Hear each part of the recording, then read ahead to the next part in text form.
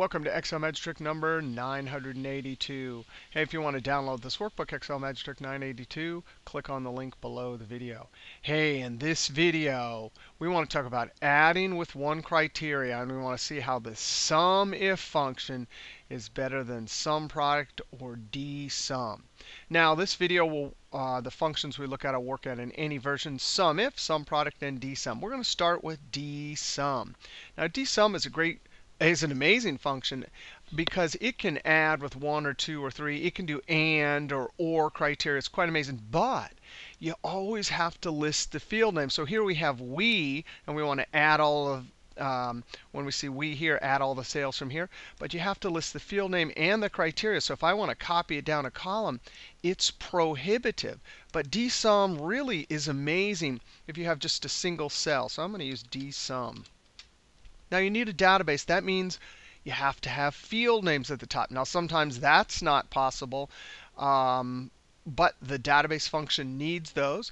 For example, you could use SUMIF without field names at the top. But I'm going to highlight this database, field names at the top, Control-Shift-Down arrow, comma, and then the field. That's asking for the field which you want to do the adding. So I'm going to click right here, and I'm going to do a little trick. I'm going to double click that, and F9. The F9 key evaluates.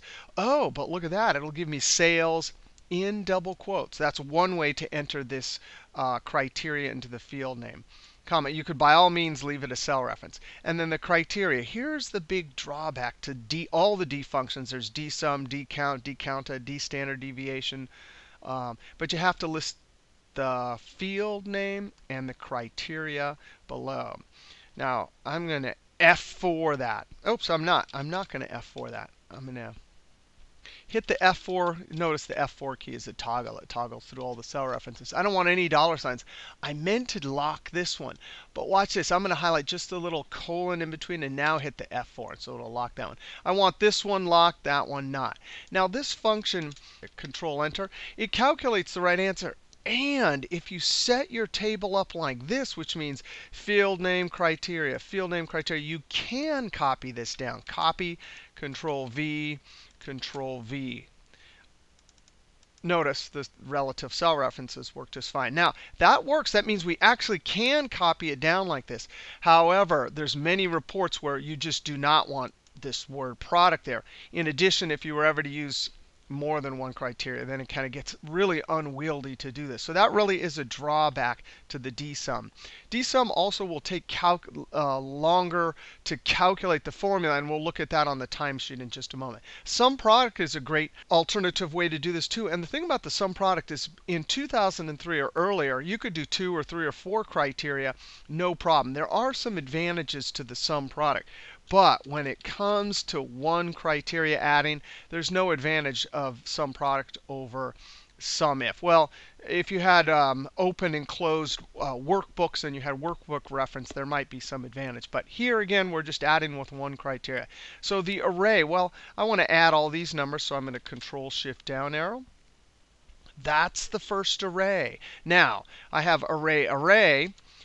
The second array has to give me ones and zeros from this column that correspond for the we. So I need 1, 0, 0, 1. So that when we multiply these two arrays, it'll be 1 times that, 0 times that, 0 times that, 1 times that. And then some product will add. The product part multiplies the two arrays, and the sum part adds. So I'm going to just highlight this whole column, Control-Shift-Down arrow.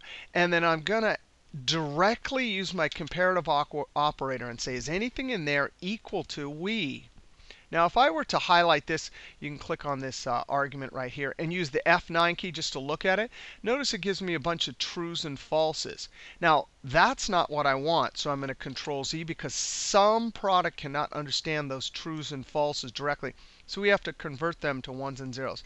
Any math operation will convert trues and falses to ones and zeros for SUMPRODUCT. But double negative is the fastest and most efficient means to do this. Now, notice this is a math operator. This is a comparative operator. This happens at the bottom of how Excel calculates. So to force that equal sign to calculate before the double negative, you have to isolate it in double parentheses.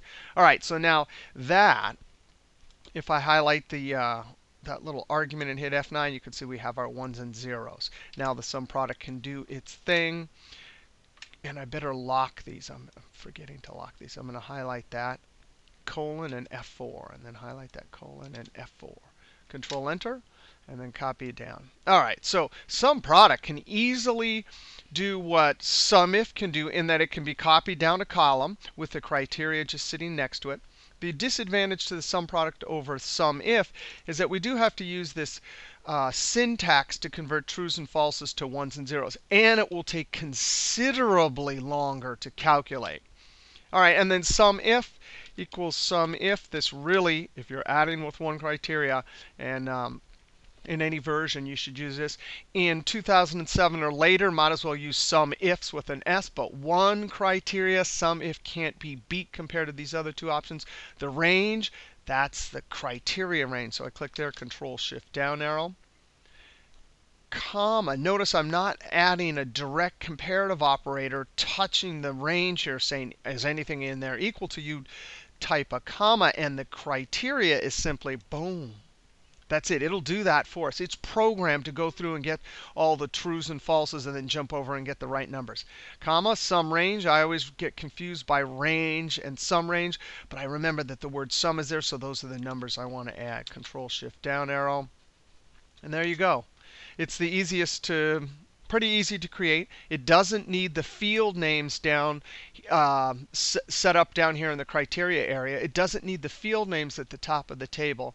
It doesn't need any special syntax. And in just a moment, we'll see that it calculates quite fast. Man, I forgot to F4 these to lock these as we copy down. We only want the criteria to move relatively. Control Enter, double click, and send it down. All right, now let's go over to the sheet right here.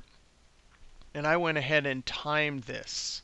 Right click, delete, move this over here. I'm going to use the keyboard shortcut Alt WG. That's in 2007 or later to zoom to selection. All right. So we got our number right there. And look at this. I timed it. And by the way, if you want to time your own formulas, Excel MVP Charles Williams has this amazing website, and you can download this code. There's even code for Office 12 or Office 14. Amazing article about how to speed up spreadsheets. But look at this. When we calculate in the average, so these are the averages, and these are the percentage increase in times. So 6, 7.17, and 10 approximately. And look at this. Here's the additional time in which DSUM takes, the additional time in which SUMPRODUCT takes over SUMIF. Now, if you have a small data set or you don't have a lot of formulas, then it doesn't matter at all. You'll never notice the difference. But in large spreadsheets with lots of formulas, it can make a huge difference. I mean, about 20, about 70% savings, or percentage times that it takes longer to calculate. All right. SUMIF instead of SUMPRODUCT and DSUM. We'll see you next trick.